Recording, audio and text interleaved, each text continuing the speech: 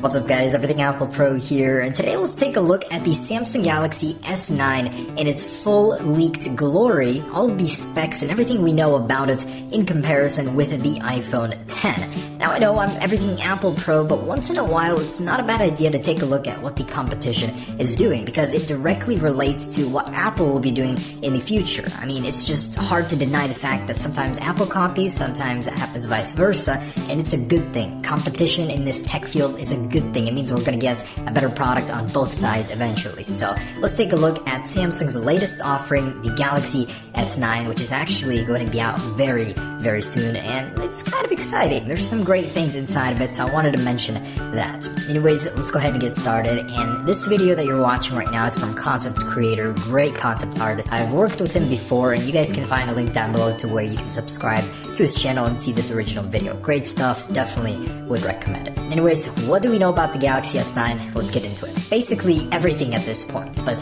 first off I wanted to mention what they're going to be called. In a recent FCC filing, the actual names or the model names have been revealed for the Galaxy S9 and the Galaxy S9 Plus. So for the Galaxy S9, that's the G960F, and for the Plus, the G965F. So those are basically the model numbers. Now, what are they going to look like? The Galaxy S8 for me was an incredible design, revolutionary honestly. It's the first mainstream small bezel display. It's just beautiful. It was very slim. The camera is near flush on the back. It's everything that I would want in a smartphone from an Android phone. So what can they possibly do this time around to differentiate it? Now what you're looking at here is the original design that was leaked by Ice Universe on Twitter way back in the day. And this is what they wanted to do. They wanted to go ahead and get the whole bottom of the screen filled in with display. No more bezel there, no more chin like on the Galaxy S8 in order to match up with the iPhone 10. And this was scrapped in favor of a less futuristic design. It's just a updated design of the Galaxy S8, which isn't a bad thing. That was a fantastic design. This time around, the design is just basically refined. It chipped away at some of the bezels on the top and bottom. As you can see, it's about 10% less bezel there. The top is a little bit more optimized, but basically the design remains the same. And this is confirmed also by Gordon and Kelly, also from OnLeaks. They have all leaked the same design. This is the real one that is happening, and it's hard to deny at this point because we're just a couple months away from release. We've got a bunch of case leaks, screen protector leaks, component leaks, and everything really adds up to this design. And the iPhone 10 had the same pattern a couple months before. Everybody already knew what the design was. So hate it or love it, this is it. And it does evolve on the Galaxy S8 in several ways. So on the front, a little bit less bezel, on the top and bottom. On the rear is where most of the change does happen. So the cameras are centrally aligned down. You do have the fingerprint sensor, which is below the camera lens. It fixes one of the biggest issues with the Galaxy S8 series, is that it was off to the side. You'd smudge your camera all the time. They sort of addressed this by putting it underneath the camera sensor and swapping the flash unit onto the other side. So this should make that fingerprint situation a little bit easier. Also, you'll notice that on the Galaxy S9 Plus, there is now a dual lens setup. Much like the iPhone 8 and 8 Plus, we're going to have a base model and then a dual lens upgraded model, probably with dual optical image stabilization and all the great stuff that the Galaxy Note 8 has right now. Now, I wanted to mention the naming really quick before I get too into the technical stuff. The Galaxy S9, I don't know if that really makes sense. If they labeled it something like the S10, it would be more in direct competition with the iPhone 10, so I feel like that might be something that they would do, but it's rumored that it will be the S9 and S9 Plus. I was just thinking back in the Note days, they skipped the Note 6 in favor of the Note 7 to match up with the iPhone 7 and 7 Plus, so that way people don't think it's an inferior older phone just based on the number in the title alone. So the resolution of the display is unlikely to change. Many sources are saying it will be staying the same, so a QHD display that's scaled down to work in 1080p in the native mode. Also, the front, a lot of screen protector leaks have happened. As you can see, it does look a little bit sleeker. I mean, there's just a little bit less bezel, but it does give it an overall newer appearance, although from the front, from a distance, you will not be able to tell. It's just such a minimal amount of bezel that was removed, although I will take as little bezel as possible. It would have still been great if they followed the iPhone 10 and just cut away on the bottom all the bezel there. Now, it was rumored in the early days that the Galaxy S9 would be Samsung's first phone with an embedded fingerprint sensor beneath the display. Unfortunately, it seems that the technology just hasn't caught up. Yes, it exists, the production scalability of it is unknown right now, although the first phone that will be releasing with an embedded fingerprint sensor will be a phone from Vivo, who just demonstrated this technology. It's 2 times as fast as Face ID, very slim, can work through any type of glass basically, and it is the future of biometrics, they say. So we'll see if that eventually comes to a Galaxy phone, but will not be happening on the Galaxy S9. The Bixby button will remain on the side, although people don't know why it's there other than remapping it for other custom functions. The Bixby button to some just seems a little pointless, but Samsung thought that it should remain. And the craziest thing is that the 3.5mm headphone jack, which was rumored to be eliminated in the early days of Galaxy S9 rumors, will remain. A leaked circuit board actually shows a clear cutout for where that can be placed, which is incredible. Nowadays, most phones are removing it, and for Galaxy to stick to their guns and keep including it in their phones, I think will retain a lot of loyal customers. I personally have never used the headphone jack, not even my adapter on the iPhone 10,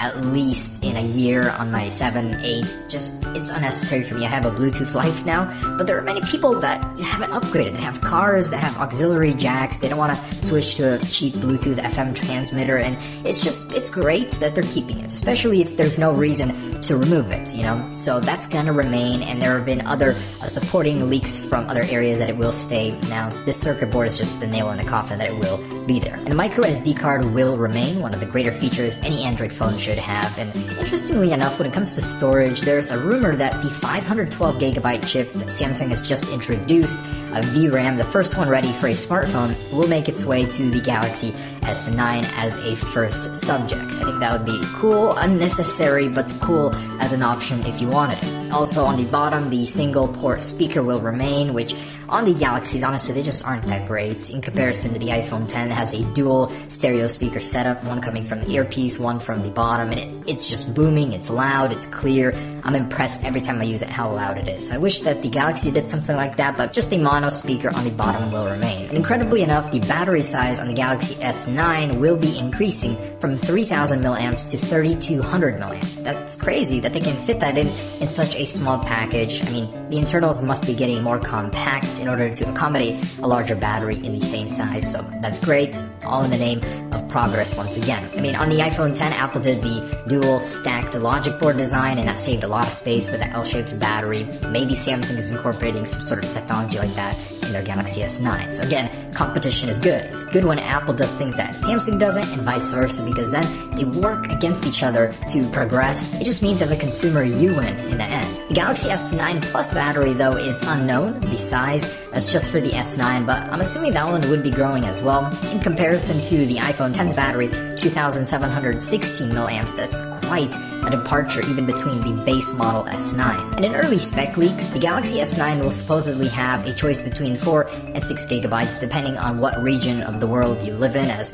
those tend to differentiate. The Galaxy S9 Plus will have a flat 6 gigabytes of RAM, which will help with one of the biggest drawbacks of the S8 right now, is that it just reloads apps all the time. You can use a few apps, go back to one you used just a couple minutes ago, and you'll have to reload it, reset the progress where you were. So what's powering this beast? The Samsung Galaxy S9 will likely be the first home of the Snapdragon 845 series chip, which was just announced by Qualcomm. This is a definite improvement over the 835, although it remains on the same chip size, 10 nanometers at the moment, and the main improvements are going to be the CPU, GPU, a lot of camera improvements, and some more we'll talk about. So first off, GPU improvements, 35% in speed and 35% in efficiency. The CPU jumps up in 25% in speed and 15% in efficiency. It also supports a lot of new camera features such as 4K HDR, 4K 60 frames per second, and slow motion 480 frames per second at the quality of 720 pixels. Also, there's a lot of improvements to low light, noise filtering, as well as digital image stabilization, so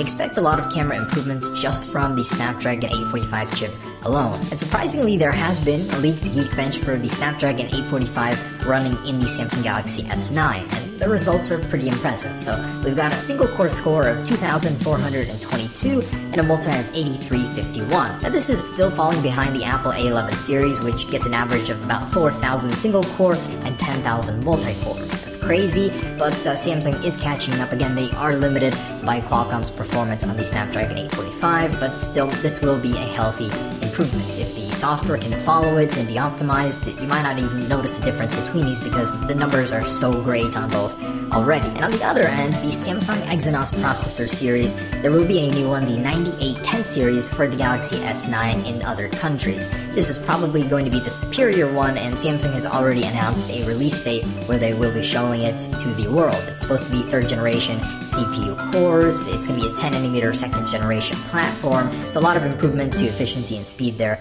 as well. Likely will overcome and be faster than the 845. And I will of course put that to the test on this channel, but you guys will not be getting the Exynos version unless you live in a different country or specifically order the international version. Also in the Snapdragon 845, for the first time ever, we're going to be able to get speeds of up to 1.2 gigabit download speeds over LTE, of course if your carrier supports it. The iPhone 10 is about half of that right now. And something that Snapdragon copied from the iPhone, a secure enclave, they call it the secure processing unit, that actually handles all of the biometric data such as fingerprints, facial scan, iris scan. So it's going to be housed in this unit that cannot be hacked. It's separate from your actual phone. So that's good. You know, again, competition, copying things from both sides benefits both sides. This phone will likely ship with Android 8.0, as the Geekbench did mention, so that means you're going to get a slew of new features, but of course, still, you're going to get the TouchWiz interface, probably updated, some new features in there.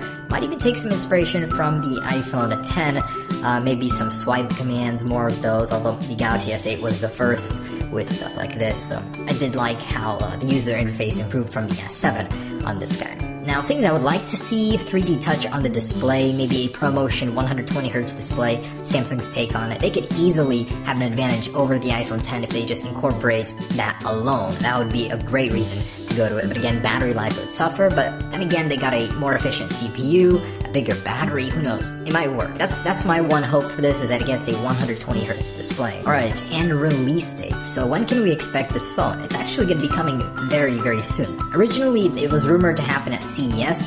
Samsung quickly responded and shut that rumor down, so now it's slated for its usual release at Mobile World Congress. This time around, that release date has been leaked February 27th, apparently. So February, that's how soon we could be seeing the Galaxy S9, and it's going to be very exciting. Even though it's not a huge evolution, it's basically the Samsung version of the S-Cycle from Apple, it'll still have a lot of great things in it. For the Galaxy S7 user, it'll be a really great upgrade over the S8. So I will be covering all of that stuff on this channel, of course, speed tests, camera tests, and all the durability aspects of it. But yeah, stay tuned for that. It's just very exciting to have a competitor with such an incredible phone to compete with the iPhone 10. And I can't wait to see where they're at when I actually put them head to head against each other. So thanks for watching, guys. That's the latest on the Galaxy S9. Stay tuned on any updates for that. Peace.